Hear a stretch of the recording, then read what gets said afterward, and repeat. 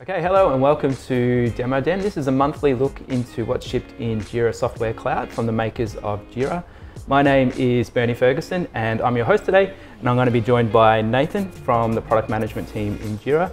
Don't forget after this video to jump onto the Atlassian community. You can mention Nathan and he'll respond to your requests there. But Nathan, let's jump into it, mate. What do you have for us to demo today? Yeah, so I want to demo some of the differences between Classic and the new next-gen project experience that we've been building out.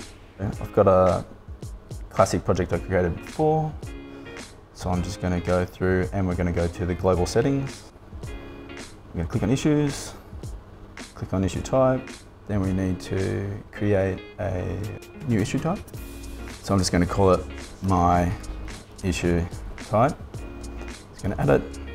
Now in Classic we need to go back and we need to edit that. We need to give it an image. So I'll just select an image, save it. Now we need to go to the issue type scheme and we need to associate that new issue type with our project. Okay. So we're going to do that now and drag it across, save it.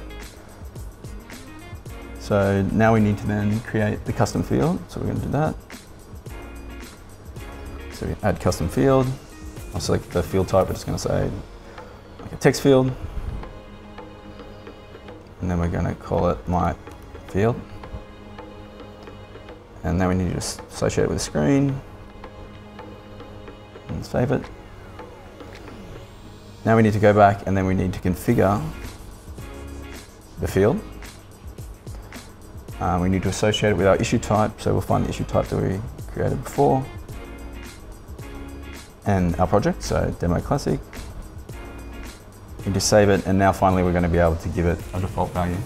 Okay. So I'll just say my value. Right. So there is a fair bit of friction in this process to set this up. Yeah, correct. There's a lot of steps that you need to go through, and you need to jump around different parts of the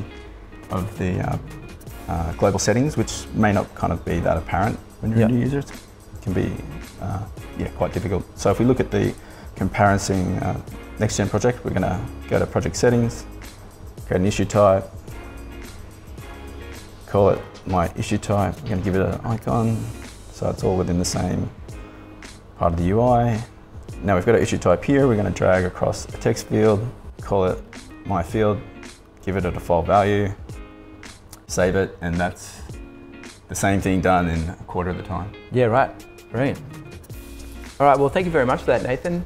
Now it's time for my favorite segment of the month, which is our spicy question segment.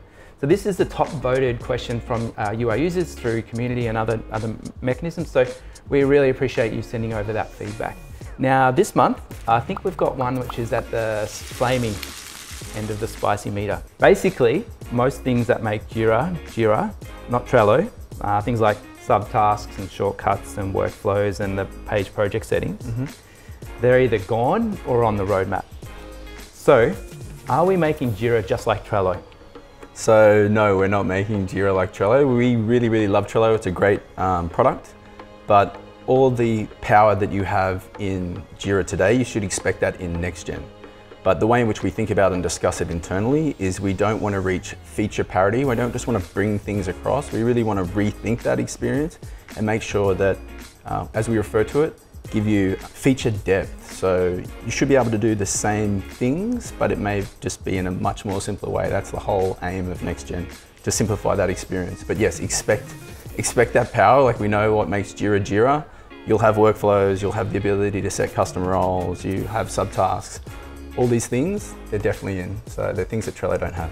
Yep. Okay, awesome. And we couldn't do that without feedback, right? Because once we ship these things, get your feedback, and then we continue to build on that experience. Yeah, so please give us feedback. You'll see an in-product feedback collector. This actually goes to all the teams that work on next-gen projects.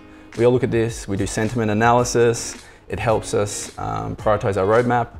I'll also ping different people where we're looking at a particular feature and speak to them and find out what their needs are and if we're meeting them.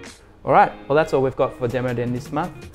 Jump onto the community, there's a link for you there to continue sending over that feedback, which is really valuable. And we'll see you again next month. Thank you. Just first question before we get started, is that the jumper they give you when you start? Just kind of appeared at my desk. Okay. So. The difference between doing a certain bunch of features. Let's cut. I'll fuck that up too. Don't worry. Yeah.